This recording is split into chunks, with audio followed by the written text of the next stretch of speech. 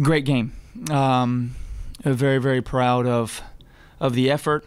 I'm proud of our resiliency. I'm proud of how many kids played so many minutes and really, really contributed. You know, looking at these numbers, I see a lot of good things.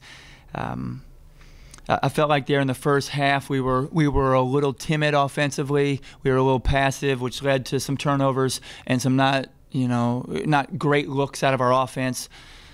We talked a little bit about it at halftime, and we made some adjustments. Took care of the basketball in the second half. We were much more aggressive defensively. We attacked the rim. And then, you know, we win the second half, but just came up a little bit short. But very, very proud of our group against a good Indiana basketball team. Absolutely. I love this basketball team for the fact that we have so many different pieces. You know, every time it seems like we go to the bench takes the energy level to another level. And, yeah, I mean, we're playing 3 freshmen a lot of minutes. Sophomores out there a lot of minutes. It bodes well. Now, you know, it means at times we're going to be up and then we're going to be down. But, you know, this is 2 straight close games. You know, and then we had the good game against Kent State where they're getting a lot of experience, which is going to bode well for Sunday against Western Michigan, but really when we get into conference in January.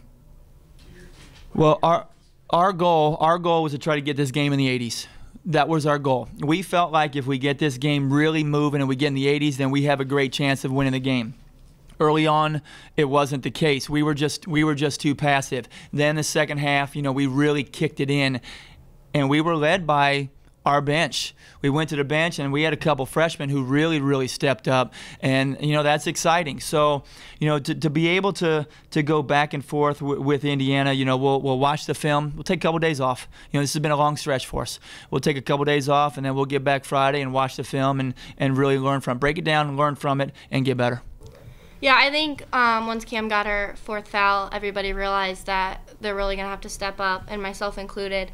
And in order for us to do that, Coach Paul talks about it all the time, it starts with defense. So because Cam got in foul trouble, all of us kind of stepped up, starting on defense, and then it led to our offense. Well, it really does because, you know, Cam's our leading scorer, and she makes us go. So when she got her 4th and had to go to the bench, I mean, you're relying on, you know, we brought in a couple freshmen on the wing. You bring in Peyton Fallis, you bring in DeJour Young, and that energy level really changed, and they had great second halves. You know, Rachel Rinehart is playing on a very, very bad ankle, and she gutted it out and gave us a great 20 minutes. Courtney Ogle in the second half. Selena Lozado, I didn't really take out in the second half because she was battling in there. So it's nice to see all the pieces coming together, and it's nice to see that when somebody gets in foul trouble, we can go someplace else and really keep the level going or take that level up a little bit.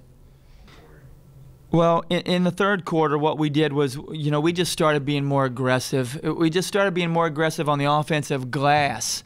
You know, we talked about, okay, if we're going to miss shots, then we ought to get in there. You get a second chance, you get a third chance.